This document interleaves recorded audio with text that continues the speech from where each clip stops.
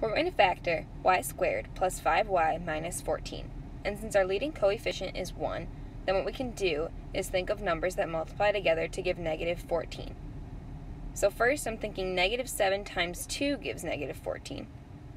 And then 7 times negative 2 also gives us negative 14.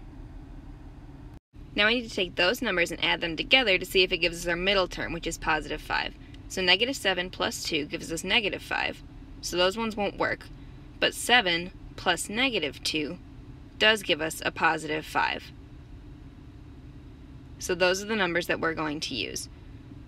Now we can rewrite this as y squared plus 5y minus 14 equals, and then we'll have y plus something in parentheses here, y plus something in parentheses here, and then the two numbers we just found are plus 7 and minus 2. So this is our factored form of this trinomial.